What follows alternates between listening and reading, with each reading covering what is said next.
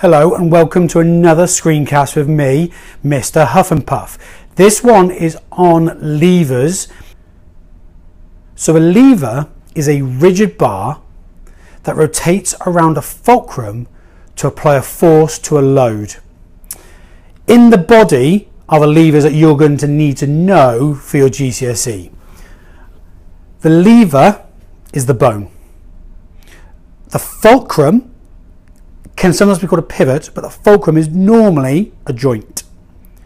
And the effort is the force that has been applied to the lever by the muscles. What you're trying to move is known as the load. Now, what you are going to need to know for your GCSE are the fulcrum, the effort, and the load. Okay, those are the three key terms that you're going to need to know. It is important to mention that we're not just talking about levers within the body. You can create levers in a sporting environment using other equipment. So by holding a tennis racket or a hockey stick, you are creating levers outside the body, using levers of the body to create another lever. There are three classes of lever: a first class lever, a second class lever, and a third class lever. Now, the best way I've seen to remember these, that I've taught my students at school, is to remember one seesaw, first class lever, two wheelbarrows, second class lever, and three fishing rods, third class lever. Now, this is due to where the fulcrum, load, and effort are positioned. Now, on the screen behind me, I'll flick through some different photographs to be able to show that to you in a bit more detail. But that is what I recommend you use to remember the three classes of lever. One seesaw, first class lever. Two wheelbarrows, second class lever. Three fishing rods, third class lever.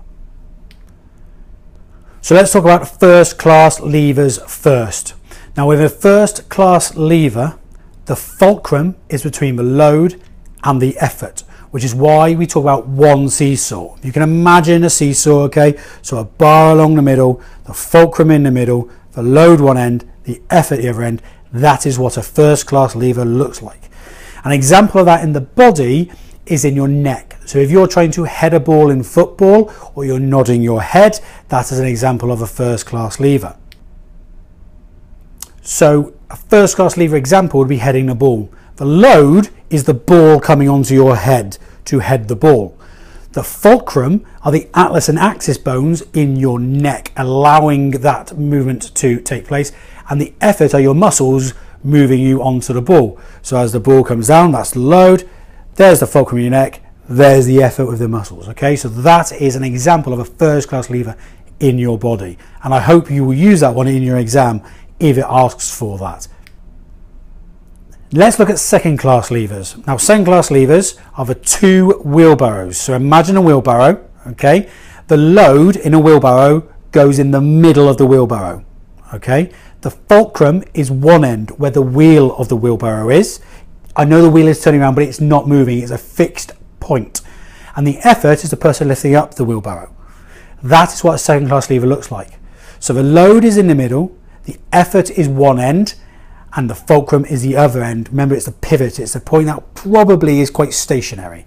That is a visual representation and description of a second class lever, two wheelbarrows. So a sporting example or a physical example of a second class lever is as follows. Basically, if you can imagine yourself lifting yourself up on your toes and down again, maybe even going up a step, okay, up on your toes and then again. The fulcrum is the ball of your foot. Okay, that place is quite stationary. It's where your movement is taking place. The effort is your gastrocnemius muscle lifting you up, and the load is obviously your body weight moving you down towards with gravity. Now, if you're doing it with weights, okay, sometimes people do it in the gym. They have weights in their hands and they do it. That would be the load as well. Okay, so just going through that again. The fulcrum in a second class lever, sporting example, is the ball of your foot. The load is the weight and the gravity moving you down, because that's where it wants to go, and the effort is your gastrocnemius muscle lifting you up. Let's move on to third class levers. Three fishing rods, remember. The first thing with third class levers, is that they are the most common type of lever in the body. They are used for the majority of movements that you do. The effort is between the load and the fulcrum. Okay? So if you think about a fishing rod, okay, the fulcrum is you holding the rod. The load is the fish on the end, and the effort is in the rod. That's what it looks like when you try to draw it, and that's what you need to imagine. The fulcrum is stationary, holding that rod. The effort is the rod doing the work, bending, doing the work, and the load is the other end. A really good sporting example of a third class lever is a bicep curl. So if you imagine you've got a bicep, a weight in your arm, in your hand, sorry, the fulcrum is your elbow, the weight is the load, and the effort are your biceps producing the effort, the movement to do that curl. Now levers allow two major things to happen. They allow you movement, but in two ways. They allow heavier loads to be moved, or something to be moved quicker and faster that you wouldn't be able to do without a lever. Now second class levers operate at a mechanical advantage. What this means is they allow you to move heavier weights than you would be able to do normally, but they don't have a huge range of movement. Third class levers operate in a different way altogether. They operate at something called a mechanical disadvantage. Now they allow you to move something quickly and with speed faster than you would do normally, but they don't allow you to move something that's particularly heavy, that is difficult to do with a third class lever. So let's look at some examples of that in physical activity. Second class lever allows you to lift a heavy load but not a massive range of movement. So remember two wheelbarrows. So think about a press up position, okay, or a plank.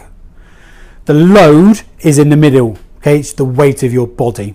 The fulcrum is your feet. Your feet aren't really going to move, okay. The effort are your arms, okay. You can hold a pretty strong position there. Just on your arms you might be lifting your body weight, okay. So that's all relative as well, but that is quite a large amount of weight. Now you can't move a huge amount of distance in that position, but you can hold a large amount of weight using that second class lever system. If you then think of a third class lever system, for example kicking a ball in football or rugby, the leg moves very quickly. Now that is a good example of a third class lever. The fulcrum would be the hip, okay, the effort is the gastrocnemius, the load is probably the ball in this instance, or your lower leg moving.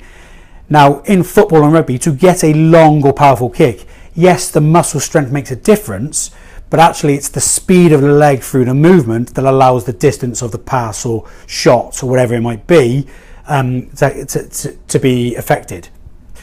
So if you kick the ball and you move your leg slowly, it wouldn't go very far. If you move your leg quickly, it will. So the third class lever system of the leg kicking a ball allows you to kick the ball a distance, okay.